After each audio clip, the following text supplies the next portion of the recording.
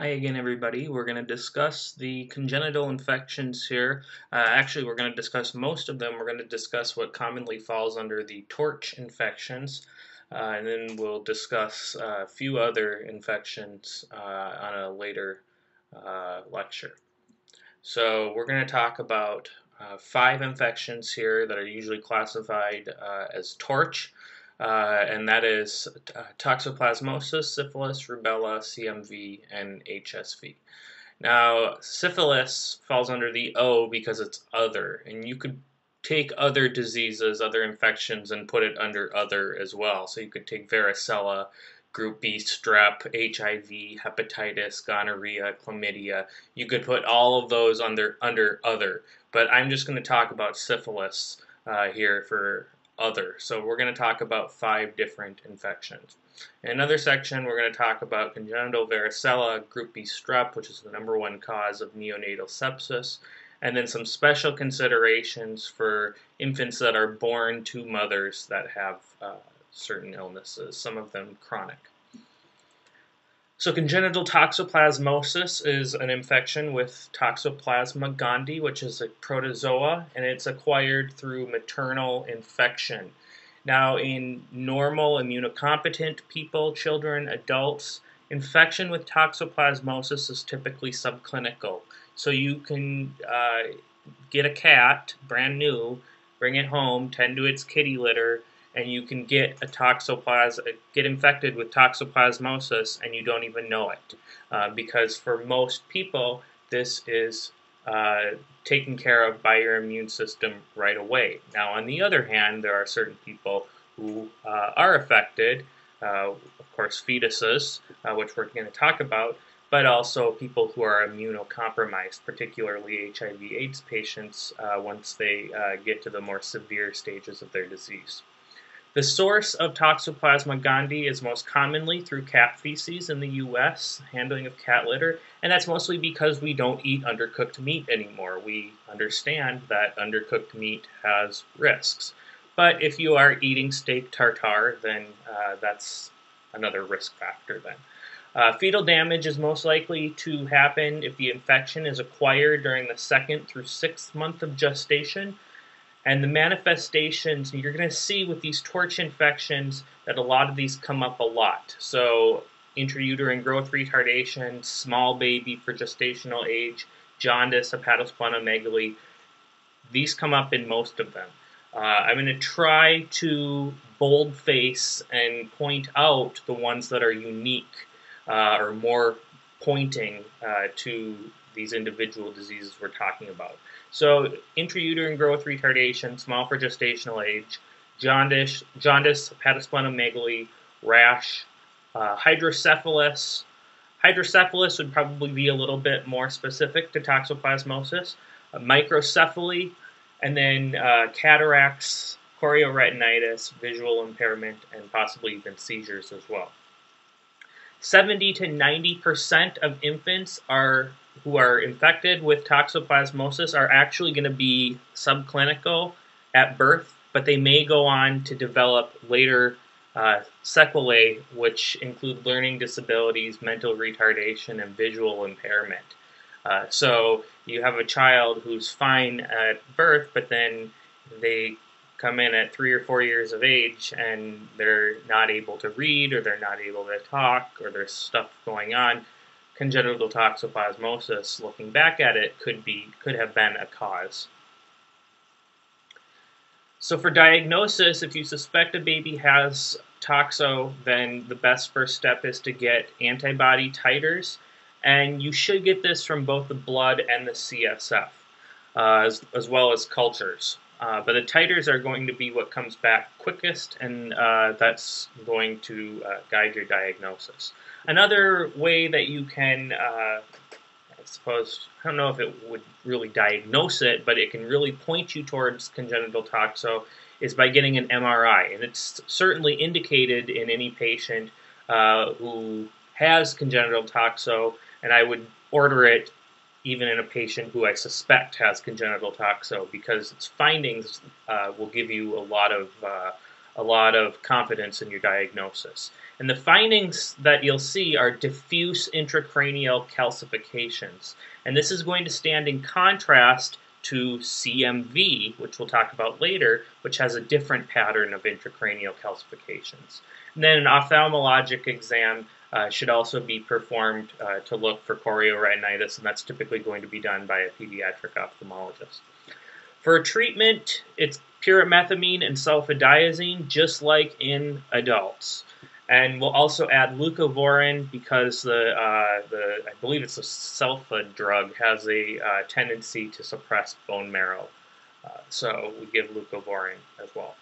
If the mom were to be exposed to toxoplasmosis during the pregnancy, so let's say that she goes to a friend's house and she walks into a room and boom, there's kitty litter. Or the friend is changing the kitty litter. Or let's say that the mom is a secretary or a veterinary technician in a vet's office, and she really can't get away from cat feces as much as she tries. What we can do for her to reduce the risk of transmission is give her spiramycin during her pregnancy. That does reduce, but it doesn't eliminate the risk of transmission. So what you see that I keep here in the pink, these are more OB notes, but you know, it's kind of hard to leave out the OB stuff when you're talking about newborn babies, because we're kind of at a junction here. So here's the cataracts. These look like just regular old cataracts, but these happen to be in a child with congenital toxo. This is an example of microcephaly. So with microcephaly, it's really the top of the skull that's abnormal. The face is normal size. And as this child grows, his face will grow, but the skull won't grow proportional. And then here's those diffuse calcifications. So they're all over in the brain matter. And this is my cat. He died a couple years ago. But he lived a good long life. He was 20 when he died. We got him actually right after my sister was born. So that might have had something to do with it. Okay, congenital syphilis. This is an infection with the spirochete bacteria Treponema pallidum. And this occurs in babies whose mothers either acquired syphilis during pregnancy or they had already had syphilis prior to the pregnancy, but they weren't adequately treated, or they weren't treated at all. And the manifestations of congenital syphilis early on include jaundice, hepatosplenomegaly, Coombs negative hemolytic anemia, which you may mistake for something else. Snuffles, that's a really specific manifestation of congenital syphilis. I'll show you a picture of that. Mucocutaneous lesions of the palms and soles, that's on the more specific end, and periostitis. The problem with some of these things, even though they're specific, is noticing them. So snuffles you might just think is just the baby having a snotty nose. And mucocutaneous lesions of the palms and soles can be confused with congenital herpes. So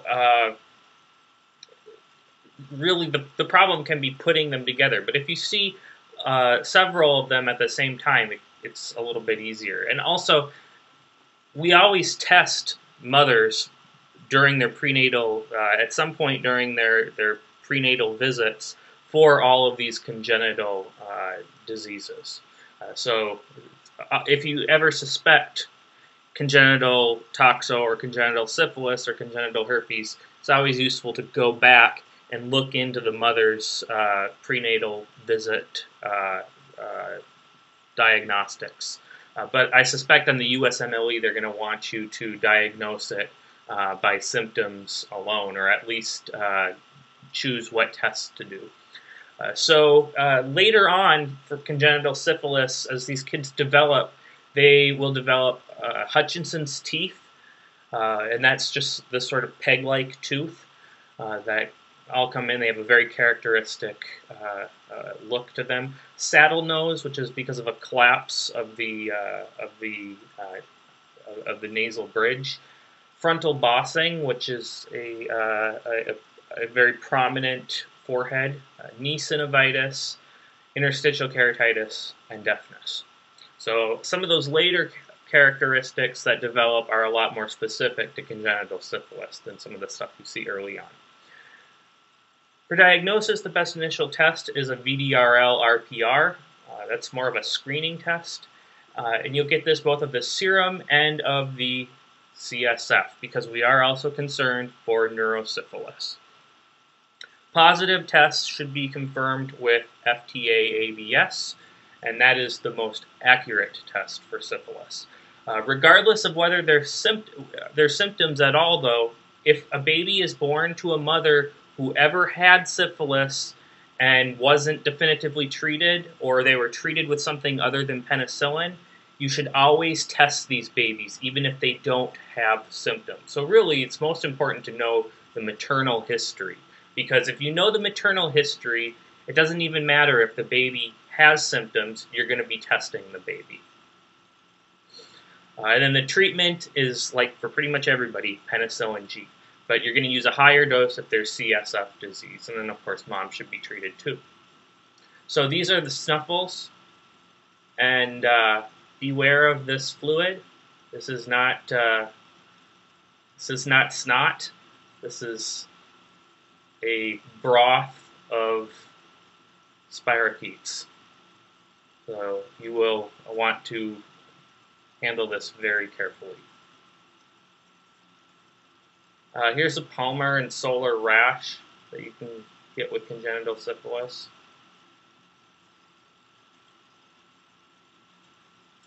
Here's Hutchinson's teeth. So you can see the difference. I don't really know what to call these other than kind of peg-like. You can also get these mulberry molars. So this is kind of a normal molar down here. And you can see these are the texture's a little bit different, and they're supposed to look like mulberries. These are mulberries here. You can also have ragouds. Ragouds are these fine lines around the angle of the mouth, and they get worse as you get older. So here's a woman with a lot of ragouds. I don't know. I don't think it's totally specific to syphilis, but it is a characteristic of congenital syphilis. And then she had plastic surgery. This is frontal bossing. You can definitely see that this baby's forehead is prominent. And you can also see the saddle nose deformity here. And here's the saddle nose deformity. These are saber shins. These are also seen in congenital syphilis. So got a similar shape to a saber, that sort of convex shape. Okay, congenital rubella. So this is an infection with the rubella virus. Congenital anomalies typically occur if the mother contracts the virus during, particularly during the first trimester. And this is a lot less common in the U.S. Compared to toxo, compared to syphilis, because we mass immunize people against rubella in the MMR vaccine, measles, mumps, and rubella. However, if you haven't been paying attention to the news lately, particularly in the United States, we have been having a measles and mumps outbreak, and that is probably due to this faux science and this terrible misconception that vaccines are ineffective, or they cause autism, or they cause other problems, that they contain mercury. None of those are true. And so, but the problem is people aren't getting vaccinated, they're not getting their kids vaccinated, and so particularly when we're talking about women not getting vaccinated, well, you get exposed to measles or mumps or rubella, maybe okay for you, you might be fine, but baby is going to suffer. So the manifestations of congenital rubella, again, we see some of these similar manifestations we see everywhere else with the small baby, hepatosplenomegaly, jaundice. In this case, they get a papular rash that is often characterized as the blueberry muffin rash. And all of this is due to both hematopoiesis that's going on, plus you have these little papules. So this is causing this blueberry muffin rash. Now, we generally jump to associate blueberry muffin rash with rubella, congenital rubella, but it can also be associated with congenital CMV. So don't get a knee-jerk diagnosis of rubella just because you hear the word blueberry muffin rash. It's also associated with cataracts, retinopathy, and then this one's a big one, congenital heart defects, particularly PDA. So if you hear that machinery murmur, that murmur of that constant flow through the patent ductus arteriosus, that's a big one to check off. That is really pointing towards congenital rubella. But they can also have other congenital heart defects, particularly septal defects. And then sensory neural deafness is another common one here. Be sure to ask the mom about any possible, well, first of all, ask her if she's been vaccinated, and if so, how long it's been since she was vaccinated. Check in her charts for her rubella titers. She should have had those taken. And then if those are suspicious, then make sure to ask her, did you have any possible infection during your pregnancy that may have been rubella? Like, did you ever have a rash? Did you ever have joint pain? Did you ever have fever? Sort of like this mono-looking illness. And if the answer is yes, then we need to document that. The best initial diagnostic test for congenital rubella is rubella titers. It's also incredibly helpful to know the mom's immune status against rubella too, because if mom's immune to rubella, then you should be looking at something else. And then it can't be understated that these babies also need to be sent off for an echocardiogram. One, to diagnose the PDA, because that points you towards congenital rubella, but also because they can have other congenital heart defects in the setting of congenital rubella. And then they also need an ophthalmologic exam because of their association with retinopathy. The treatment for congenital rubella, unlike these other torch diseases, is really just supportive. There's no treatment for congenital rubella.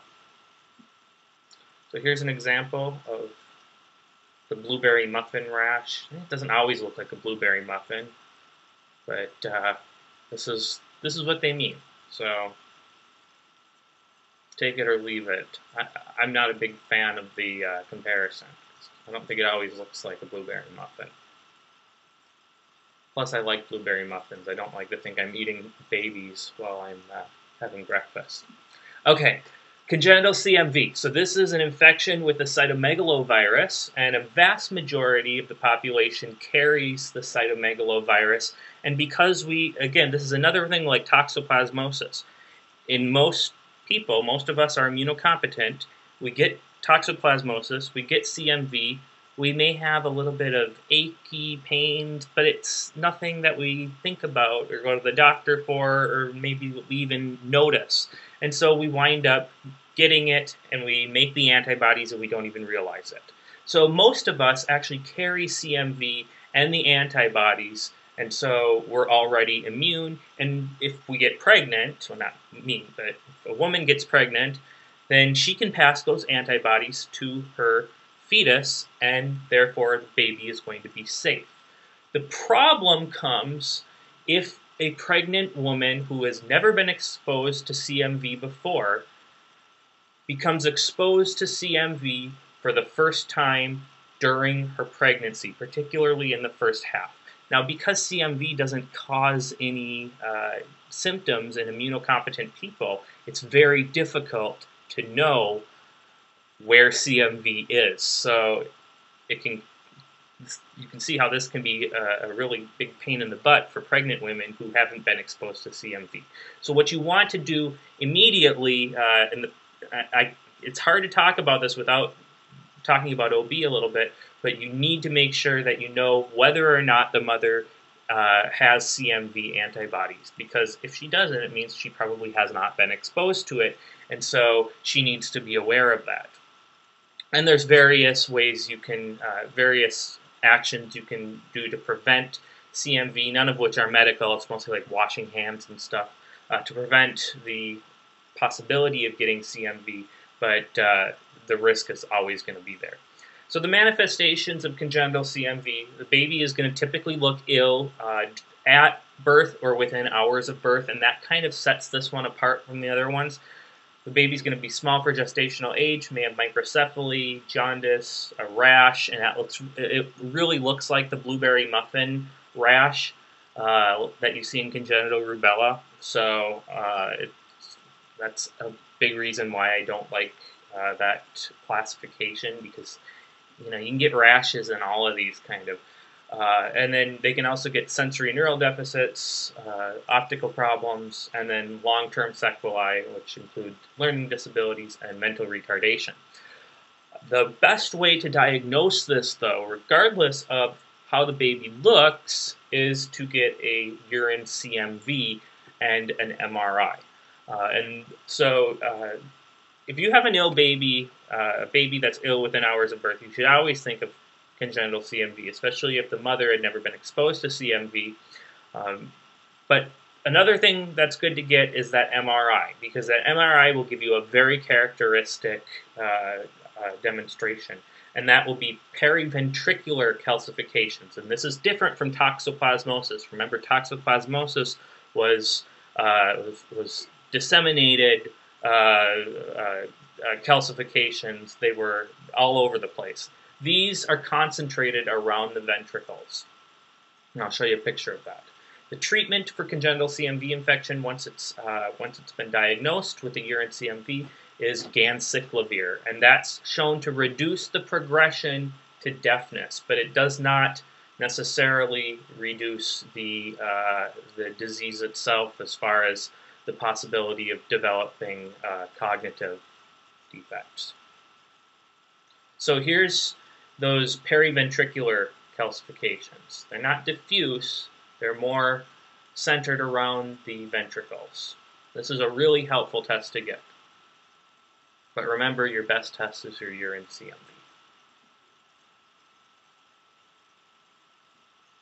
Okay, finally, the congenital herpes infection. So this is an infection with the herpes simplex virus, particularly an infection that is causing or has caused genital herpes in the mother. So if the mother has a history of cold sores, oral herpes lesions, we're not as concerned because the baby's not going to be coming out through the mouth. If she's had a history of genital herpes, we're concerned because she may develop those sores again, or she could have them while she's delivering, and so that's a problem. So herpes lesions are very, very, very contagious for anybody with skin-to-skin contact. So a big red flag, if the mother is experiencing her first HSV outbreak, that's a problem, because the sores from herpes are more contagious. Well, no, let me say that differently. When the mother is experiencing her first HSV outbreak, she does not have the antibodies right away. So if she's experiencing a secondary outbreak, a second outbreak from the same infection, then she's already got those antibodies, and those antibodies can be passed to baby, and so baby's disease will be a little bit less severe. But if she's 8 months along in her pregnancy and she's developed her first genital herpes outbreak in her birth canal, that's a big problem. So on that note, one of the ways to avoid this is to do a cesarean delivery, and that's for any mother with an active infection or any mother with a history of herpes who has genital lesions that might be herpes. Not all genital lesions are herpes. Not all genital lesions are even infectious, but if she has a history of herpes and she has genital lesions, that's enough suspicion to do a cesarean delivery. But if she has a history of herpes and she doesn't have any lesions, then, and you need to look, you can't just ask her, then you don't necessarily need to do a cesarean delivery. I believe 70% of women are asymptomatic but do have active herpes lesions in their birth canal. So you have to actually look. Manifestations. So 40% of babies who contract herpes through the birth canal will have localized eye, mouth, and skin lesions. This tends to present in the first couple weeks. So it'll look just like herpes vesicles. 30% will go on to develop CNS problems. So this is herpes encephalitis, apnea, and seizures. So anytime a baby comes in with encephalitis, bulging fontanelles, you need to consider herpes. And then disseminated disease is what is mostly feared. That will show multi-organ disease, septic presentation. This tends to present shortly after birth. So obviously when a baby presents septic, we treat them empirically, but you should be looking for herpes in addition to other things. So the best initial diagnostic test is going to be an HSV PCR, which should be obtained in the serum and in the CSF. As far as for step 3, if you have, and I kind of alluded to this earlier, if you have an ill or septic appearing baby, the initial treatment is going to be broad spectrum antibiotics because what's the #1 cause of neonatal sepsis? It's group B strep. So you're treating for group B strep, but you have to keep everything into consideration, especially disseminated HSV infection. If you have any of the premonitions, particularly based on mother's history, baby's history, and so forth. So what you'll want to do then is make sure you have a CSF for to do a PCR and for HSV. And the reason you're getting a CSF is because ill babies will have CNS-related disease, especially if it's disseminated. In addition, though, you should also get a serum PCR for herpes as well. Once you've confirmed the diagnosis of CNS or disseminated herpes simplex infection, then you can start acyclovir. But acyclovir is going to be given for any of these manifestations, cutaneous, CNS, or disseminated. It's acyclovir 60 milligrams per kilogram per day. Don't need to know that for the test. The only reason I included it in here is that this is a huge, whopping amount of acyclovir we're giving these babies. So this is sort of how those lesions look. They're vesicular. They look a lot different than those purpuric lesions that you see in some of the other diseases. So they break. And you'll particularly note these lesions around the eyes and the mouth as well, because that's sort of what's, well, I mean, there's a lot of parts of the body that are coming into contact, but what comes into contact first? It's the face. That's typically how the baby comes out. So, all right, I believe that's everything. Oh, no, we have a recap. All right, forgot I put this in there. Okay, so since we went over a bunch of information, I just want to go over some of these and then the special features that you may see just for high-yield stuff. So toxoplasmosis, special features are going to be hydrocephalus, then those generalized calcifications on MRI. You'll get toxotiters, and then definitive treatment is pyrimethamine and sulfadiazine. Make sure you add on leucovorin. If you are on step 3 and you don't add leucovorin onto that, you will get a mark taken off. Syphilis, palm and sole rashes, periostitis, but along with all these other things that we see in these torch diseases like intrauterine growth retardation, small for gestational age, and then of course the mother will be positive for syphilis as well. For diagnosis, we get a VDRL-RPR, and then that'll be confirmed with a FTA ABS. But your initial diagnosis is a screening test, and the definitive diagnosis or definitive treatment here is penicillin G. Make sure you get a CSF analysis as well, because if you have neurosyphilis, you're going to be augmenting your penicillin G dosage. For rubella, we typically see cataracts, deafness, and heart defects. Remember, particularly PDA, so all of these babies with suspected congenital rubella should be getting an echocardiogram. Rubella titers are used for diagnosis here. This is just supportive. So remember rubella, particularly in a mother who has not been immunized. CMV is going to show you those periventricular calcifications on MRI. These babies tend to be more ill earlier on. They may show thrombocytopenia on labs. You'll get a urine CMV PCR for that and treat them with ganciclovir.